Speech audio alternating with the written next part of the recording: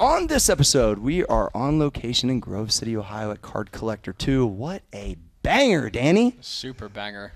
Kind of went back in the time machine. A lot of nostalgia here today and a cool story. Yeah, Treadway. Yeah, it was cool. Ryan and I have been friends for a long time. It was cool to listen to him kind of tell his story to the world. It was super dope. Juicy Cole. Yeah, I mean, this podcast is just absolutely wet. Learned so much about cards. Great stories. I mean, and this place is amazing. Trayvon? Great episode. I just love like everything that like cards and all that just represents, like how you can turn like, you know, a hobby into like something that's business and sports or life and everything. So I just love being here. Yeah, I'm excited for you guys to meet Ryan as one of our homies, learn from him, and you know, this definitely holds a place in my heart too because I started as a card collector. So let's roll to the show. Roundtable Podcast. I'm your boy, Cory G. That is at Small Arms Danny, at Trey Speed, and the graphic gangster himself, Cole Susak. We also added the bearded one, Tyler Treadway.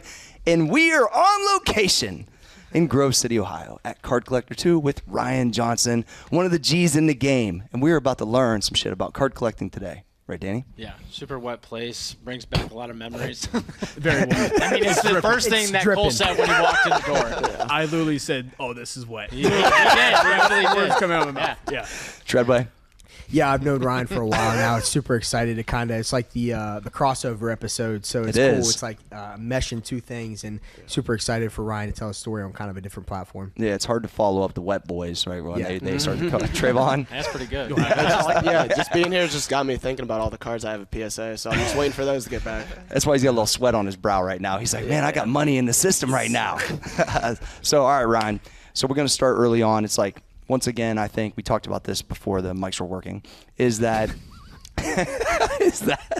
you look really smart because the industry's popping right now, but this isn't something you just rock with. It's like something that's inside of you. You've been doing it since you were a kid. Most of us have done it at some point of our lives, but it's not our job. It's kind of like lifting to me, right? Yeah. Or any of these guys' skills. A lot of people do these things as a hobby, but to make it your actual profession, whole different ballgame. Yep.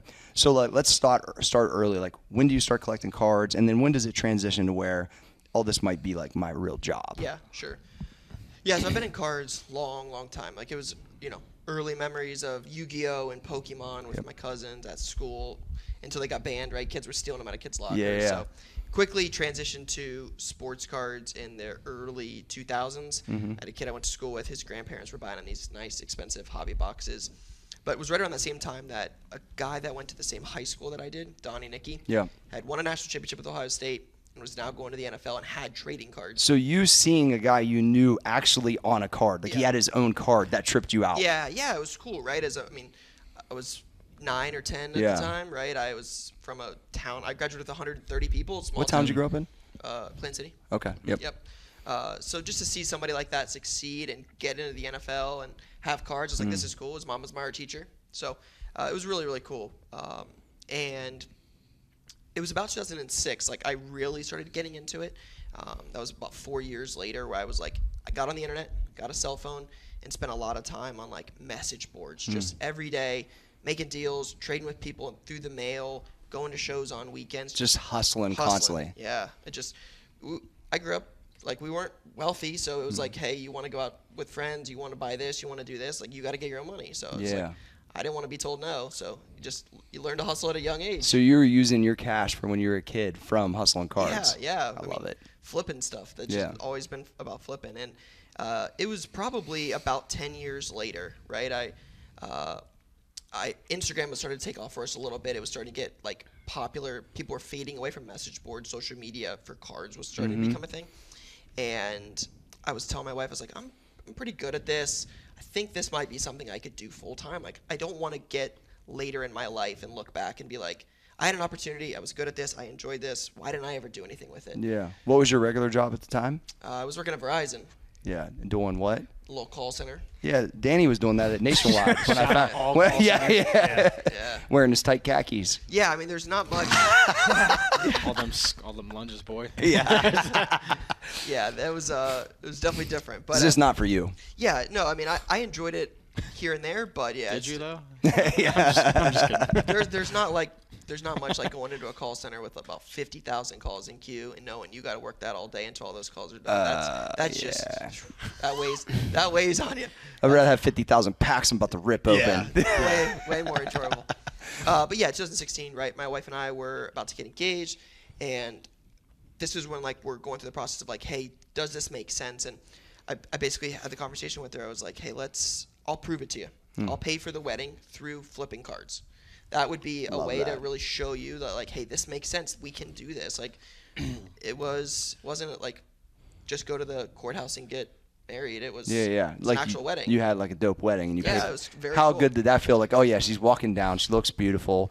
I'm about to get married, but I paid for this bitch with these cards, boy. That's a big Wang move. Hell yeah, it's a big Wang move. Also, like at this time, like what were like your parents saying? Like what was everyone else around you saying? Yeah. Were they saying like, we don't know about this, or like what was that like? Yeah, I mean, my parents were pretty supportive through the entire time. My mom's always worked a couple jobs. Like, my dad was very blue collar, so my parents were pretty supportive of it. But yeah, I mean, like, my wife, we talked about this. She grew up in a single mother household, so like guaranteed income was super important to my wife. Security. Yeah, security is a big thing. Like, you know, when you grow up in a single mom, like she's like those things weren't guaranteed. So it was very important to her. And then yeah, I mean, a lot of like friends at the time, like the card market now is very different than it was 6 years ago. That's why I try to point that out. Right, like it wasn't something you told everybody in the world about. Like it wasn't like cool to be an entrepreneur. It wasn't cool. Like that wasn't the thing. And there's been a bunch of older people come back into it that are spending, like you said, crazy money. It's not just like a kid thing anymore. Yeah, it's definitely the business has changed Evolved. so much for sure. But yeah, like it wasn't hey man, I think you should quit your good, well-paying job and your career path. I think you should quit that and go trace baseball cards all day. Like it wasn't a thing. So it was definitely a different conversation. But yeah, it was definitely a great feeling, right? Paying for the wedding, like showing like, hey, this works. And I put my 2 weeks in. It never came back after my honeymoon, and that was kind of it. I think I like the point because I think there's a lot of people that are in that position. They think they could do it, and their significant other. This is the thing with Rachel, like I always found out. She's not going to think like me. Yeah. So she believes in me, Cory, but she might not believe in the project, or she might not believe in what's possible because that's not her. Yep. So what I had to do is through small things continually prove to her to where we are good. There is security, if that's what you call it. But the reality is that I can still produce and do these things that are outside of the box. And I think that right there, I think it was good. And I think it's really good advice for people that they could find things like that to prove it to their significant other, not because they don't believe in them, because they really don't know. Yeah. They're not wound like entrepreneurs. Yep. You know what I mean? So I mean, honestly, it sounds silly, but like looking back on it, I tell a lot of my card friends now, like, one of the things I did early on was like I would take money out of cards and I would like, let's go away for a weekend. Let me buy you this purse. Let me like small things. It wasn't like an everyday thing. Like we weren't rolling, but it was like every little, like I would make a good bid on this deal, this big deal. I'd flip a $20,000 deal. We'd make a nice buck and be like, all right, here you go. this sounds like good strategy to me, kid. But it's just like you're just buying goodwill. Like it's important. Yeah, it is. If the person you sleep next to every night isn't in your corner, you're fucked. Yeah, it's an uphill battle for sure. Well, and they got to be able to sleep. That's when I started realizing, like, my wife was a kindergarten teacher. You think she had, like, high risk tolerance? I mean, you know what I mean? So, and I'm telling her dad, who's an engineer for 25 years, that I want to be a personal trainer model. And he's looking at me like, where do you go? And I'm like, community college.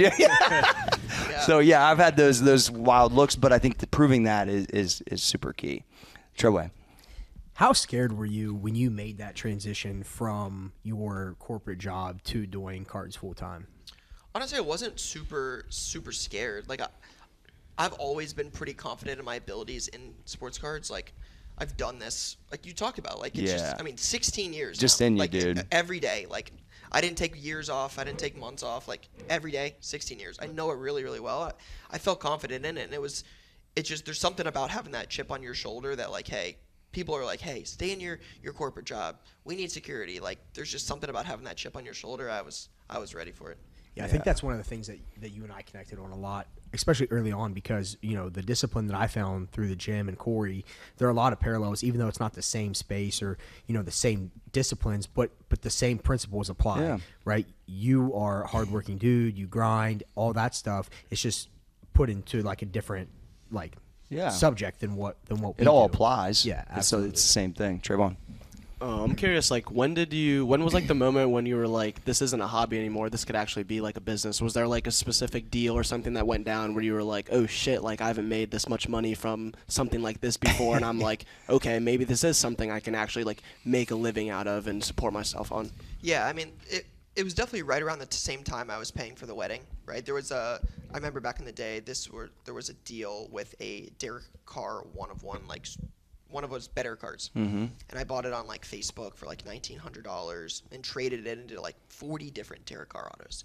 The guy needed it to complete his like, in cards there's like a rainbow, right? So you have a 1-of-1, an out of 5, an out of 10, an out of 50. So there's only 50 made of this card, 10 made of this card, and you collect all of the different parallels.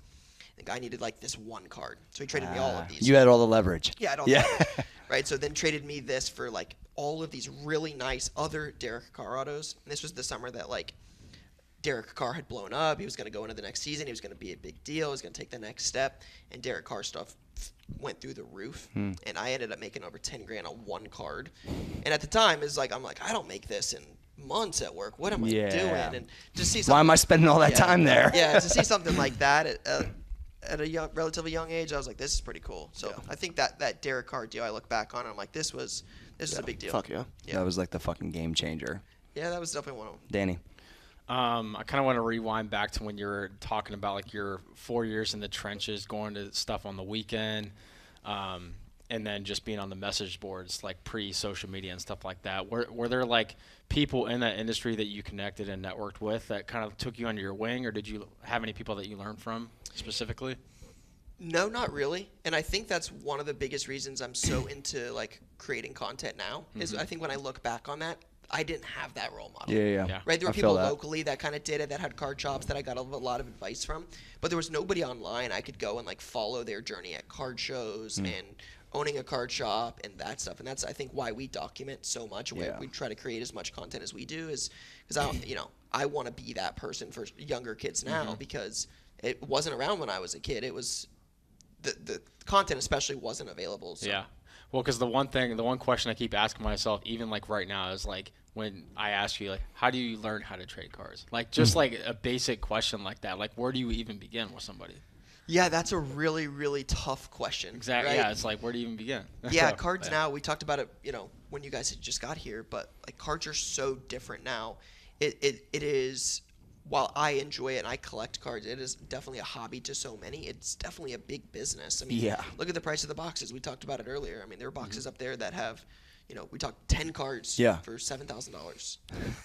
Like, that's a real thing. Chew on that for a minute. Yeah, it blows me away. Right? I mean, that's I know I'm going to sound real old, but I was buying packs for 45 cents. Yeah, we don't sell like those. I used to ride so I used to ride my big wheel to the little grocery store I lived beside growing up and would buy cards for 45 cents. I mean, I sound like I had no shoes or something, like one of those types of, but that's literally how long I was collecting cards ago. Or how long ago that was. It's unbelievable how it's evolved. And if I think back, like, I had a couple deals that like made me some money in cards when I was like probably like 10 or 12. And I was telling him I really paid attention to the vintage guys, which weren't vintage then. But, I mean, I guess they were because this would be like in the early 90s. It was like I had Bo Jackson, Deion Sanders. I had all these, the Bo Breaker, all those. And this one kid came with just a pack full of all of his dad's stuff. And I'm looking through it. I'm like, O.J. Simpson rookie, Joe Montana rookie, Terry Bradshaw rookie, Fran Tarkenton rookie. I'm talking like, and he didn't care about him. I was like, you want all these new ones. So back to your point of how I was like, I understood who was great in the 70s. I don't know. I can't remember why. I don't know if it's old. My grandma had all these Sports Illustrateds because there's no internet. So I think it was because I've studied the 70s Steelers, all of that. I started saying, like, I knew these were common cards. I'm like, you're about to trade me all these? He's like, yeah, I don't even fucking care.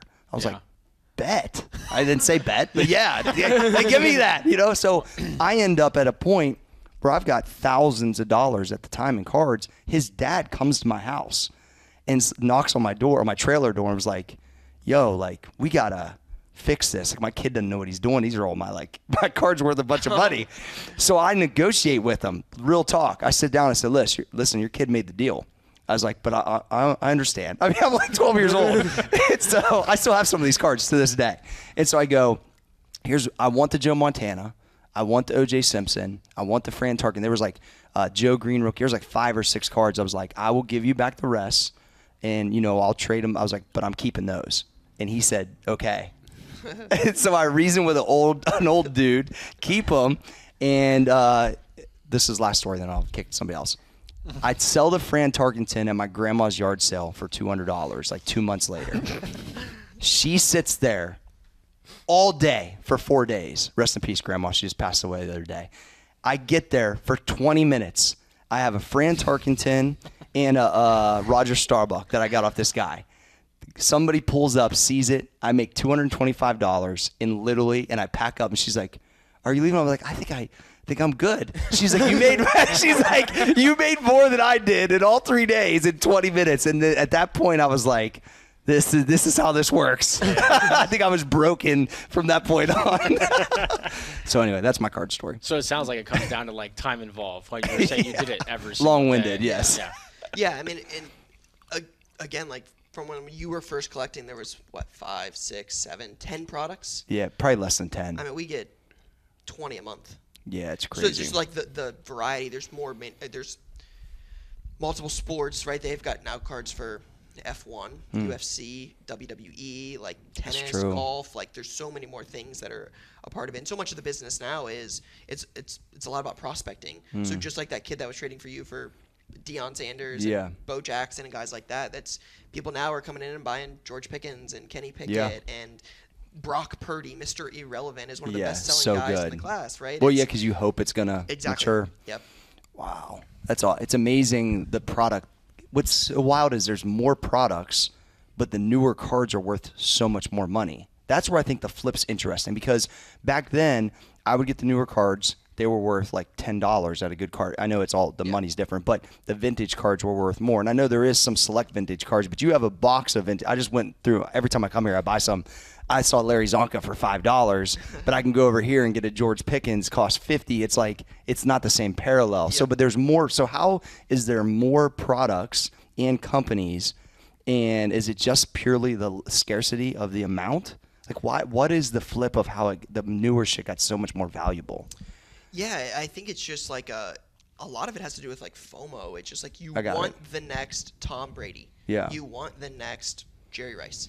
So what do? You buy the guys that have success early on that might become those people. And so much, that's literally all it is now, is like, again, there's Patrick Mahomes that sell for millions of dollars. I know, it's crazy to me. Millions of dollars, right? I mean, Mahomes is good. I think we can all agree that Patrick Mahomes is pretty good. But yeah, so much of it is just like, hey, George Pickens could be the next Randy Moss, the next Jerry Rice. I love George Pickens. I'm gonna buy him, and I'm gonna hope it turns out to be that way. I mean, truthfully, it's a dangerous game. Like, because not everybody. George Pickens might not be Randy Moss. Yeah. Randy Moss and Jerry Rice are pretty good. Like, real good. Those guys are all-time guys. Well, and that's the point is, it would be hard potentially to find a Rice or a Moss unless it's like the rookie high-graded, that there could be way more Pickens cards worth way more money.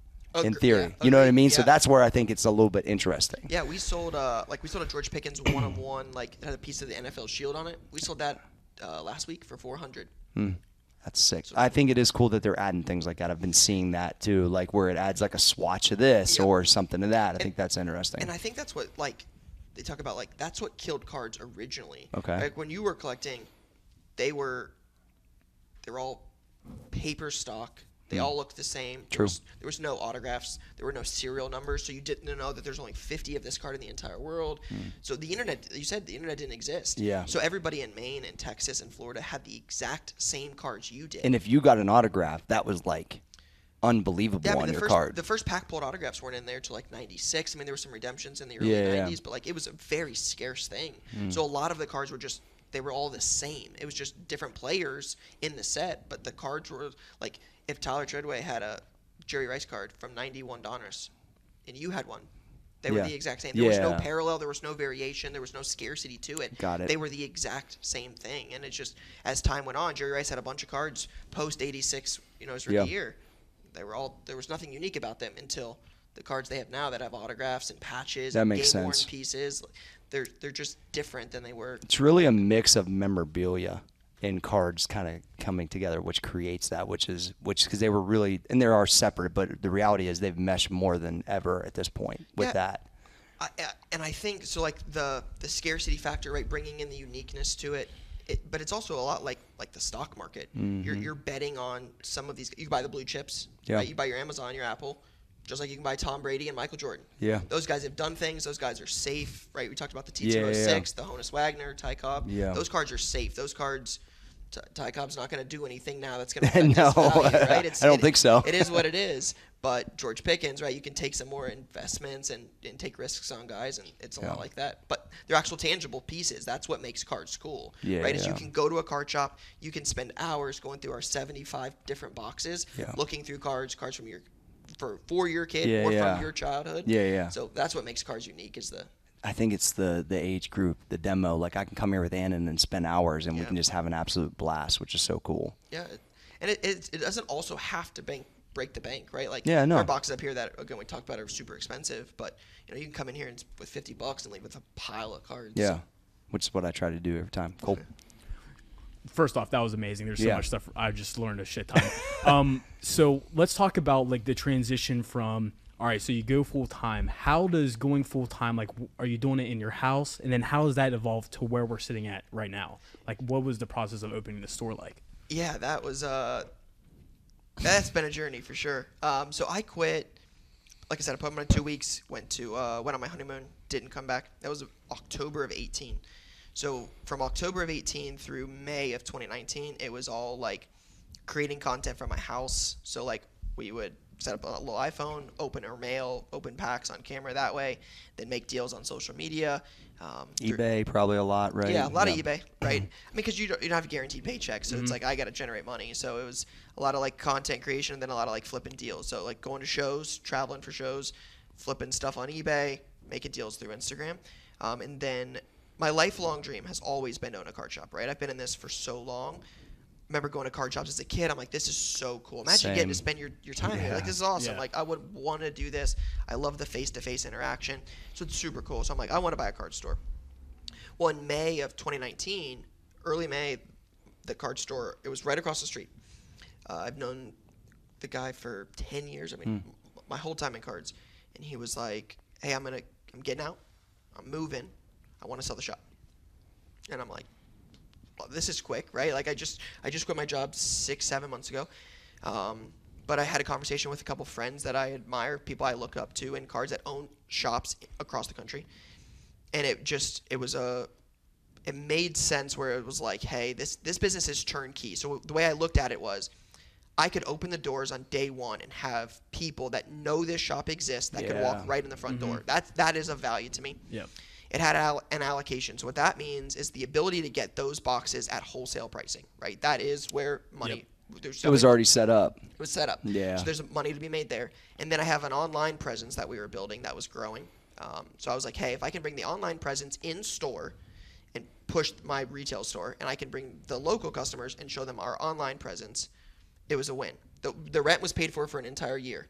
So it was no real financial gain. I love that. There's no real financial risk outside of the upfront cost to buy the store. I love the process of how you're working through this because that's what you have to do. It's amazing. So our thought is, hey, we'll go through it for a year. If it doesn't work, we'll close. We'll take all the online. We'll bring our in-store customers online. We'll grow our online business instead. So I bought the shop we closed it for 5 days, renovated it, opened May of 2019, and was going, and 9 months later, COVID happened. And I remember I had no employees at the time. I had one kid that like worked for me, helped sleeve cards, like helped do some of this kind of stuff on the weekends. And I remember I'm like, I just started, I have this card shop. They're going to close the entire country, right? This is when like Vegas shut down, the NBA shut down. Like sports aren't going to exist. People can't go anywhere. People are going to die. Like, this is terrible for my business. This is going to be awful. No one can walk in and buy anything from me. Nobody. Like, this is so bad. So I sold some of my, I had a humongous Jason Tatum collection. I'm like, I can't eat these cards. I got to get some money. Tatum's jumper is money, bro. Yeah, I love Jason Tatum early. Yeah. So I sold some Jason Tatum stuff. I'm like, I got to have some cash ready. And we were closed 1 day shy of 2 months. It was like March 17th through May 16th. and we went online and sold boxes and broke them. We talked about breaking earlier, and it was crazy. Like, people were at home, nothing to do, nowhere to go, getting money from the government. They're like, hey, let's rip some stuff, and it took off. And I was like, okay, well, I need somebody. So then I hired Dustin. Dustin was my first employee. He's no longer here, but Dustin was instrumental in getting this place off. And we hired Dustin, and then we hired more people and more people. We needed somebody for accounting. We needed somebody for grading. We needed somebody for brakes. We needed somebody for eBay. So then we hired, and we grew, and it was about May of 19 we opened there. In December of 2020 I bought this building. So that's sick. Yeah, I've been here for a year and a half. So whenever you were hiring like your employees, were they customers that you just knew who were like legit, or? Yeah, so some of them were. So Dustin was actually a guy. He'd come in one time, and we had hit it off. We were friends with. We went to an Ohio State game, and then he'd come back in like right around the time that we were closing for COVID, and was talking, and we were friends outside of work, and he was like, yeah, I don't really like my job. Maybe one day I'll work for you. And I'm like, I called my buddy, and I was like, I think I need an employee. What about this guy? And he's like, well, yeah, you should have hired somebody 6 months ago. So I asked He's like, I got this guy. I'm like, I got this guy. So I offered Dustin the job the same day he said that. And it was So like good. a week later. He's like, I didn't expect it to happen so fast, and it happened quick. But yeah, some of them were like card collectors in the area. Yeah. It's different now because like my sister-in-laws work for me. So That's like cool. it's not only guys that know a lot about sports cards. It's people that can talk to customers, that can post content. Like, it's different now. Like, when we first started, it was all like, how can we take this card for $1 and sell it online for $2? Like, it was all like transactional, growing it that way. And now it's a lot more like big business, content, different. It's a lot different, but yeah, it's crazy. We're going to take a quick break, and we'll be right back. The Roundtable podcast is brought to you by MaxEffortMuscle. With me is not only the Director of Sports Performance, Tyler Troy, but also the CEO, Mr. Cory Gregory. Mr. Gregory. Hey, thanks for the shout out here. Listen, we got the I Want Abs 2023 going on right now. That registration will open on January 1st. If you would like to win a Cadillac truck, or I heard maybe even a Gucci watch, Potentially. Yes. There's some amazing things. So if you would like to get abs, and then you'd like to look like Turtle on Turtle and Entourage. on I got a lot of Entourage. fans saying that's what I look like, so I would agree. That could happen for you. I would love to have you be ripped, fly to Columbus, and take away an Escalade. So at MaxEffortMuscle.com on January 1st, make sure you register. Anything, Treadway? Get abs. All right, back to the show. Back to the show. And we're back. All right, where were we at, Ryan? You were talking about, you had COVID hit, you had the transition, you were selling online, you were hustling your Jason Tatum stuff, and then let's talk post-COVID. Post-COVID, wow. So you go, you buy this building is what you kind of finished at. So what made you also, because you purchased this personally, right? So now we're sitting in Cardcollector2. You own the building as a business. I'm assuming renting it to yourself. You have your own business, online content. Like now, like you said, it went from you hustling cards to this is a legitimate business. There's people that work in the business that don't necessarily know cards. Yeah. They're actually executing jobs. So it's like, talk about that transition, because that is a transition. Yeah, I mean, COVID did, like, looking back on it, like, COVID was crazy for our business. Right? Yeah, it was good for your business. It blew up a lot of things, but it also showed us that, like, hey, I don't want this to go away. Because you realize at the beginning of COVID, like, before any of this happened, you look back, it's almost been 3 years now. Yeah, like, you true. look back on it and you're like, this could go away immediately. So now it's like, how do you build this into something that lasts forever? So yeah, that's why like we bought the building, right? I was paying rent, renting it. Like I didn't own any of it. Now I own it, paid it myself, and hopefully this place is in business for a long, long, long time. But at the end of it, I'll own it, right? So it's just like part of that was diversifying and getting into other assets and having things that made sense outside of sports cards, right? Because when it first started, it was like, hey, this could go away in a blink of an eye. Then I have a bunch of sports cards that are pictures of guys on cardboard. Maybe not everybody wants those, right? Like When you break it down like that, yeah, that's funny. Right? Maybe not everybody wants those, but a piece of real estate, that's a good long-term investment for sure. I know that, and that's different than my line of work. So if sports cards, I always got the piece of advice. It said, if sports cards are good, you're good, right? We're in sports cards. We're very into sports cards. But if they're bad, it could be detrimental. Yeah. Right. If sports cards, if everything in here dropped 75%, like that's a big hit. Yeah. But real estate, right? That's a different piece. And again, it was diversifying there. So that was one of the reasons we went with buying the building. Yeah. But in terms of like the content, it was when COVID happened, it blew up. Like people are at home looking for things to do, like looking for old hobbies.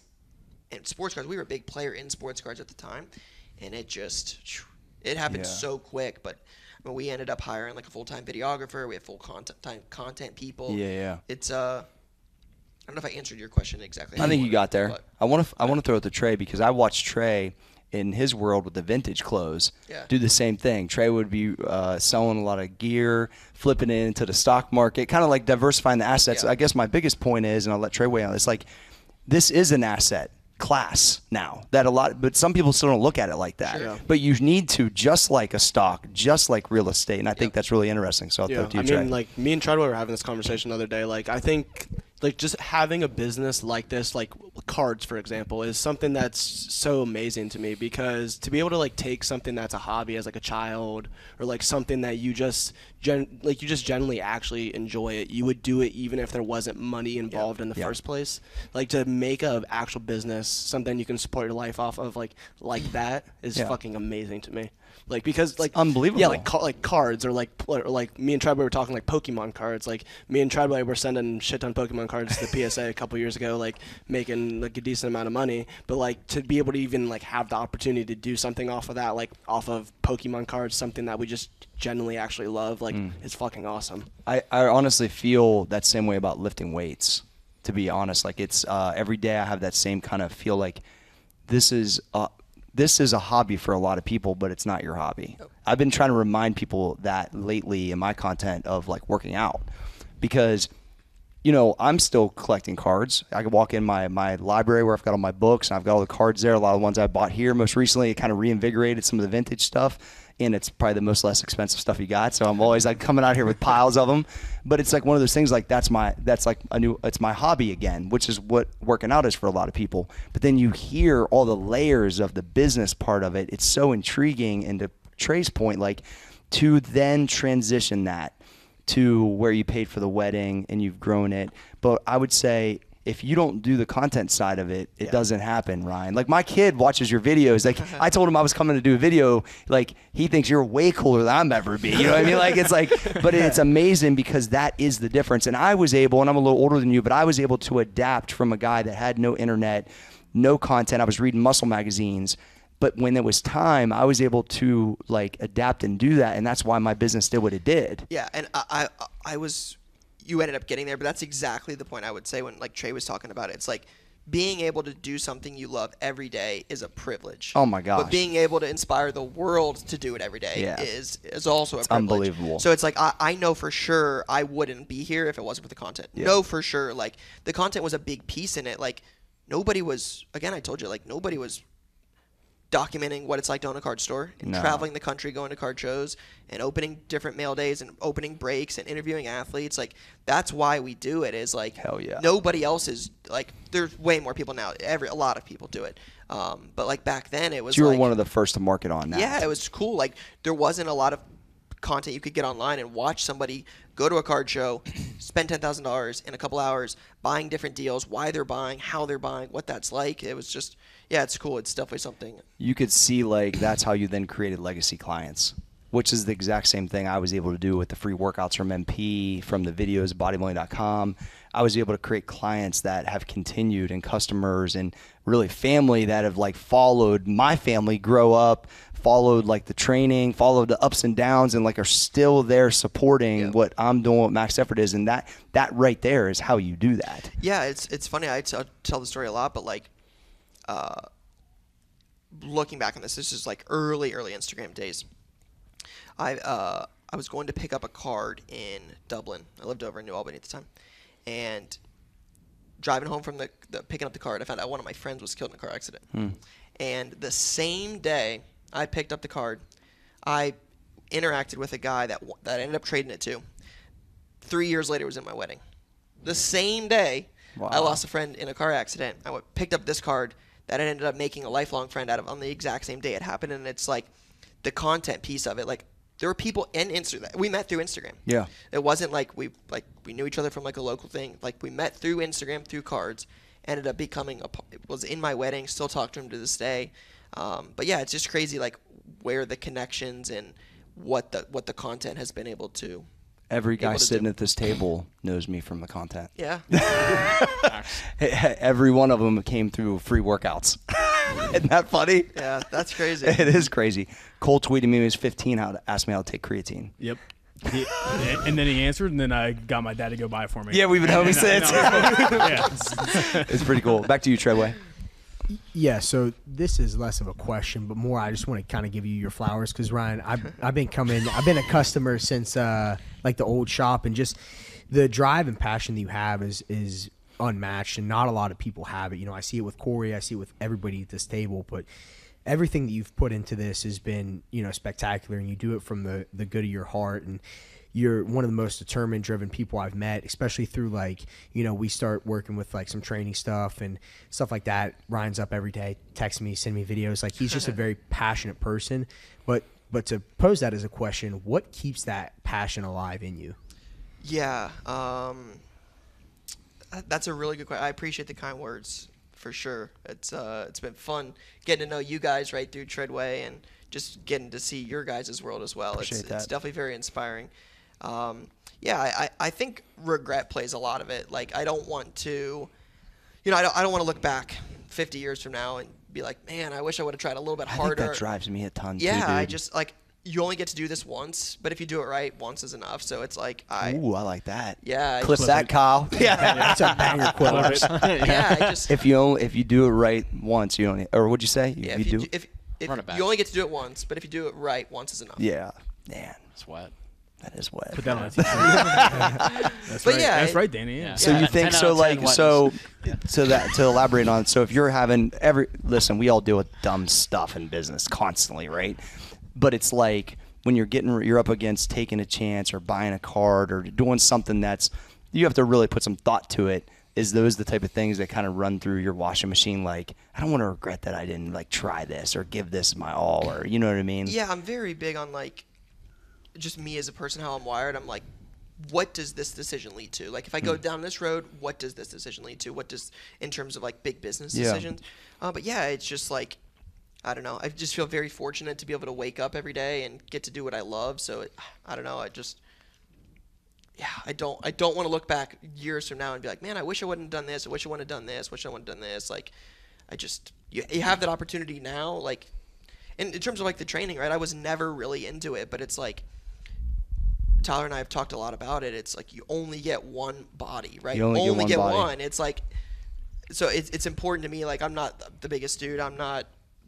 But it's just like one day at a time, 1% better. That has major results over the course of a year. So it's the compound effect of just like you saw your business. So that's why I always tell people, like, they want the results tomorrow just like they do in business. Yep. And that you said 16 years or whatever the number was. Like, it's the same in the gym. It's in all these things. And especially in today's culture, they want it tomorrow.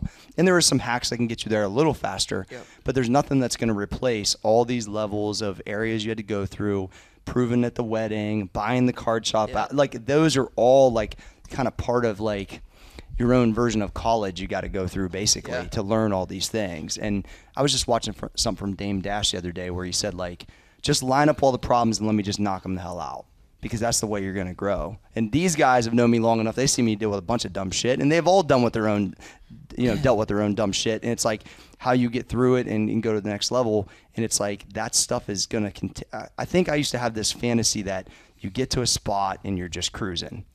Doesn't work like that, right? Yeah, you just, you think that like you're gonna get to this point, and I'm like, oh, I'm gonna retire at 35. I'm not gonna do anything else ever again. But like, I used to have that dream all the time. I was like, I want to get to 40 and never work a day in my life. I don't want to work. I used to think that too. But I'm like, I wouldn't want to do anything else all day. Like, this isn't work to me. Like, I get to do this every single day. Like, why would I ever want to stop? Maybe I'll slow down. Maybe I don't travel as much. Like, maybe things are different, but like, I wouldn't want to do anything else. Like, this is what I'm good at. This is what I enjoy. I think that comes from, me and Cole talked about this before, I think that comes from the blue collar, somebody works 30 years, doesn't like their job, and they want to retire to do what they love to do. Sure. So I think that that's ingrained in us as young people. And no, for me, for sure, with being the coal miner, like, the guys get done and then they live for 5 more years and then they have some health problem, they die. Yep. And I'm like, I'm not about to put in 40 to get 5 of what I want. And then when I got older and got a little bit of cash, and I was like, okay, if you just give me 5 times that amount of money, what would I do tomorrow?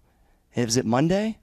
Probably go deadlift. Yep. Seriously. Yeah. Probably still talk shit to these guys. You know what I mean? Probably still want to do some content. Like, I started to realize, I told Rachel, I was like, I don't really think that's like a thing for me. I think I get to do and work with the people I really like, and we're on a common goal. Like, that is the sauce, dude. Yep. That is the sauce. It's not the other thing. I think I'd be bored. Yeah, I think that's so key. I saw one of my good friends' dad worked 30 years and died in 18 months after retirement. That's what I'm saying. I saw like, the same thing. That sounds miserable. Like, I'm not getting signing up every for day. that. No, it's like, I'll get to do this and I'll do it as long as I can and I'll enjoy it. And yeah, I wouldn't want to. I mean, you get to build it every day with people. Like, again, like my sister-in-law's work for me. Like, they don't know anything about cards. Like, Yeah. they didn't know anything. So it's like, it's fun to come in every day and build this with people I care about. It's cool. Like, I post pictures all the time, but that shop across the street was 550 square feet, had no air conditioning, and the Wi-Fi was So good. sketch as can be. Yeah. Right? I mean, when we opened, we had like 11 hobby boxes on the shop. Now we have 175 different products in our store that are hobby boxes alone. Like, it happens. Like, it's cool, and yeah, I wouldn't want to do anything else. It's awesome. Danny, back to you. Yeah. One thing I keep thinking about as you talk about the different areas of your business is like the overall system. So like, do you kind of view yourself as like, because I view myself in some regards with like Cory's business as like a, as like the conductor of the orchestra, and you have these different like aspects to manage, whether it's eBay content, the actual physical storefront, the online sales. Like, how do you kind of like, or how did you like build that business, or how did you like go through the iterations to get to where you are today, I guess? Or how difficult was that for you? Yeah, I mean, it's definitely been a learning curve. Like, there's not a book on like, hey, how to run a successful sports card business in 2022. So a lot of it's been like, Maybe you could create that, right? Or I think maybe you are creating that. yeah. So there's not like really like a guide for it. It's just kind of like a lot of it's learning, and like I'm not as much the conductor. That's not my thing. We have. Brian does a lot of the stuff for me. He's a lot of the hands-on, day-to-day, managing people, doing that, a lot of the business type stuff. I like doing a lot more of the like content, filming, growing the brand through that piece. And that took a lot of time to get to, because I think one of the things I struggled with early on in my business was delegating. Like, I've always said there's like, if you bring me a 4-row box of cards and say, hey, I want this for it, I tell my team all the time, there's one thing I'm very confident in. It's my ability to buy and sell baseball or football cards. Yeah. Like, I'm very good at that. But like pricing basketball singles or buying a vintage deal, like, I don't know that stuff as well. So my specialty is buying football, creating content. Like, I really enjoy that. And it took me a long time to realize that like letting go of some things and putting people in position to succeed that way, it was going to be a lot more successful for our business in the long run. Like the eBay page, like Ashton runs our eBay page. He's he scans it, he lists it, he ships it, he does almost all of it. And like that has taken a lot of time to get to, but it's definitely been one of the reasons we've been able to grow, is me being hands off on so much more and focusing on the things that actually grow the business and are things I truly enjoy doing a lot more. Yeah, that's huge. I think each one of us, like in our like different silos in Max Effort and Core G Fitness and stuff like that, like Cory kind of entrusts us all, and we all feel like we're kind of running our own little like, Well, I used to do every one of your jobs. I was really bad at Cole's job, and these two guys' jobs. And then I mean, Danny, like, yeah, what? I couldn't keep things on track. Like, so what do I you remember mean? I was just lighting a fire to stuff. So I just realized like the same thing about myself. I'm good at those things. Yep. And I enjoy those things. And the other thing I was going to ask you too, this is selfishly for me, but it's like when you have to do the business stuff though, Ryan, you have to look at the spreadsheets. At some point you're the CEO.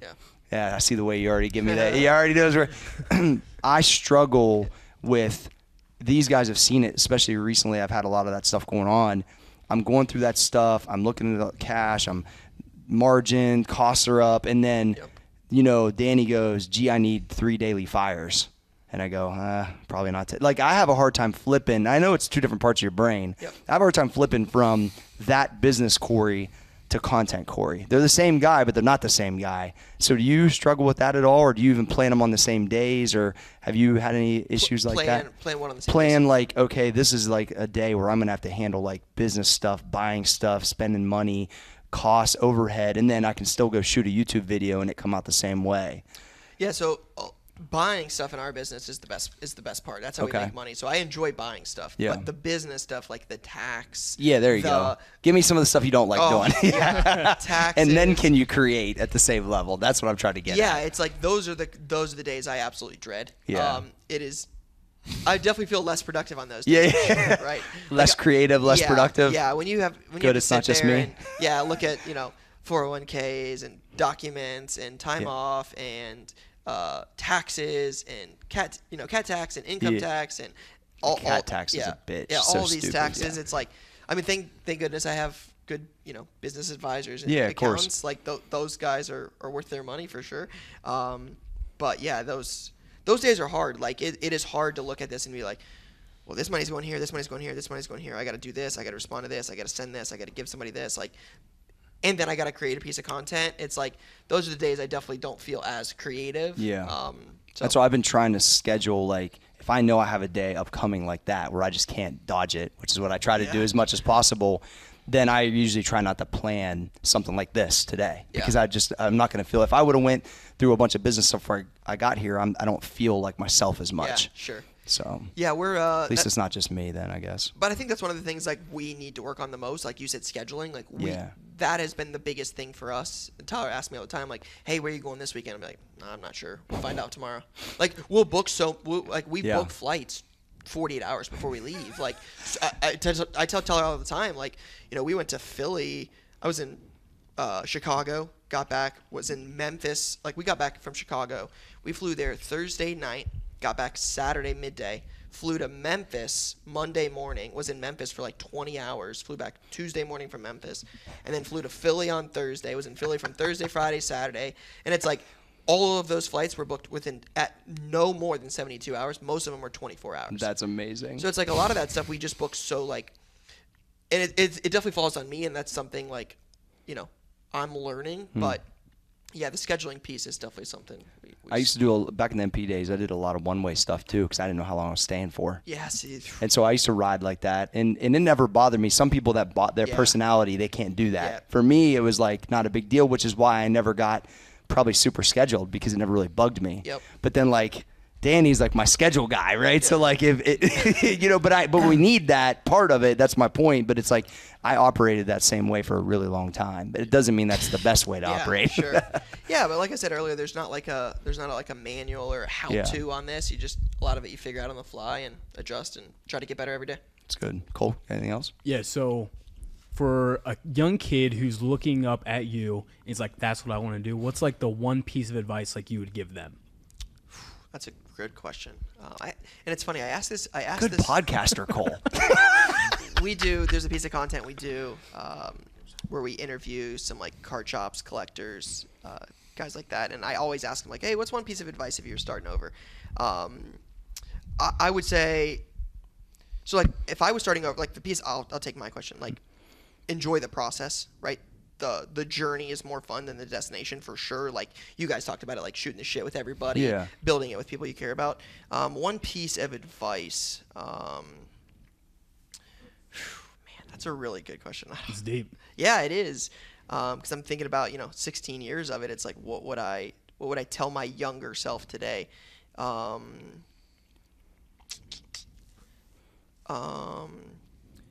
Make as many connections as possible.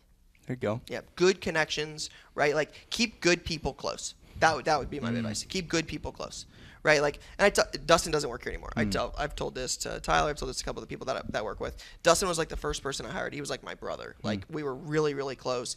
But then it got more business. Yeah. Like COVID did things to our business. Like we went from no employees to 8 employees in 6 months. Like it happened very, very quickly. And as I was 27, 28 at the time, right? Like you go from 0 employees to 8 employees, traveling all over the country, documenting big deals, brand deals. Like it happened so quickly. And I think I focused less on the business and what made it like a family business and like the people. Like I focused less on, I just didn't care about it as much. I was so focused on like, how do I build this thing as big as possible, as fast as possible?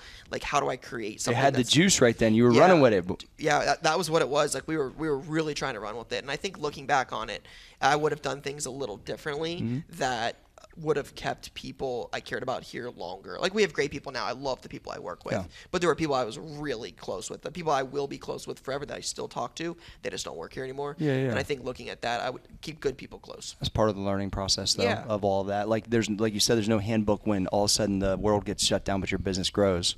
Yeah, it's weird. It's backwards. That's, like I said, why I sold stuff. It's just, I think if you go back and you tell somebody, hey, the world's going to shut down.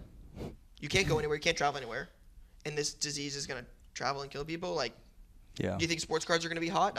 Most people would probably say no. It seems like the logical thing. And I was super busy too with online workouts. Same type of thing happened. I was busier than I had been. It was one of my biggest years. It was wild. Trayvon. Yeah, I mean, I don't have anything, but just like that year though, like anything like online, like just popped off. Like it was like Pokemon cards, sports cards, like vintage clothing, like anything that you could just like people just had free time where so much they free had time. free time and they're getting like stimulus checks and they're just like what even do we free time to work out. Yeah, they're like what do we want to spend it on basically. But I think that hits on a point though, and that's one thing that I've always been like proud of for like content is when you first started putting out content on Instagram, Twitter, TikTok, YouTube, Snapchat, wherever. It doesn't cost any money. Yeah, you have guys now that help you with it, right? That can do it in a more professional setting. Dude, I had my iPhone, some time, and I put it down. I said, I think somebody will watch this. It doesn't cost any money. Nah. That's one thing I always tell like card shops and friends that are trying to get in the business. Like, you should document everything. It doesn't cost any money, but you could have the best product, the best people, the best service. You could have the best anything. But if nobody knows who you are, if nobody can find you, it doesn't matter. Damn, ain't that the truth? Danny, anything lastly? I mean, we talked about COVID, but outside of COVID, has there been any other like real, bouts of adversity that you had to overcome? Does anything come to mind? Yeah, sure. I mean, we had some stuff where we had a bad business deal. Cost us a good bit of money, a little bit of reputation at the time. Like, had to right some wrongs there. That was definitely a time where we learned a lot, right? I think it goes back to my point earlier about not being focused on things that mattered and being focused on the wrong stuff. You're just growing too quick. So yeah, I think that slowed us down a lot. And again, it goes back to the point about COVID, but like you realize how quickly you can lose everything. So for real. Really puts a lot of things into perspective when you're like, hey, I spent 16 years building this. I don't want to really lose it overnight. So there's been a couple, but that one sticks out. Yeah. But you just kept going. I appreciate the honesty there because I think that people need to know that, look, you don't get it all the way right all the time. Yeah. But you got to make it right. Or the next time around, then you know the pitfalls. It's smart. Yep. Yeah, they're as long as you learn from them, I think that's what matters, right? It's just if not, you're just going to keep repeating it and keep making the same mistake. That's the definition of insanity. Treadway? So what's your why? What's your driving force? Like Ryan Johnson, your reason for waking up every day and doing the same thing. I know it's not the cards on the shelf or the cards you have in a safe. It's something different. So what is that for you? That's a good question. I mean, it's got to be my family, right? Like my wife, my wife comes from a pretty rough situation. So like the fact that like I'm gonna get emotional, but like I appreciate it. But yeah, like she doesn't. She didn't come from a lot, and just to see like. I think that's the big thing I look back on is like people that were in early, like you can't buy that. Like somebody that saw it. They believe then? Yeah. Somebody that saw it before you did, for sure, man. That feels good to give her those experiences that you get now, huh? And I think that's the big thing is like, I think a lot of like through the journey, I'm like, always wanted to prove people wrong. Like I wanted to tell somebody like, hey man, like you were wrong, like I was right. But I think the best thing is proving somebody right that like believed in you from the beginning rather than like proving somebody wrong. Like it's better to be like, hey, this guy believed in me. Here's what I became. So I think that my wife is by far my why. Shit, I don't know if we can close it anywhere. This is just one like collector's question. What's your Grail favorite card? Do you own it? You probably will own it one day if you don't currently. Like, what is that for you? What is the Holy Grail card for Ryan? Yeah, so the two cards for me that like to me are like sports cards for Ryan Yeah. are Tom Brady Contenders rookie auto. Okay. We talked about that earlier. Brady doesn't have a lot. It was pick 199, so kind of like it wasn't like Peyton Manning, right? Number 1 draft pick. Yeah. Expected to be good. So like the underdog thing in Brady and the scarcity behind that, and growing up a Patriots fan, There like you go. to me, the Brady Contenders, and then it's the 52 Mantle. Yeah, that's so sick. Right, like that to me is when I say baseball card, I think of that card. That is the baseball card As a to you. young collector, again, I've done this for so long. Like when you grow up and you see that card, what that means in sports cards, those are the cards. And thankfully, I own both of them, but those to me are the cards for me. So sick. Where can everybody find you at, Ryan? Yeah, I mean anywhere on social. Cardcollector2, YouTube, TikTok, Instagram, Twitter, Facebook. This was unbelievable, first off. I mean, I like doing it on location, too. Yeah, this is awesome. Pretty fun. So this is the Roundtable. I'm your boy, Cory G, at Small Arms Danny, at Trey Speed, and the graphic gangster himself, Cole Susak, with the bearded one, Tyler Treadway. Ryan, we appreciate you, bro. It was awesome being here. Thanks for coming. All right, we'll see you guys later. We out.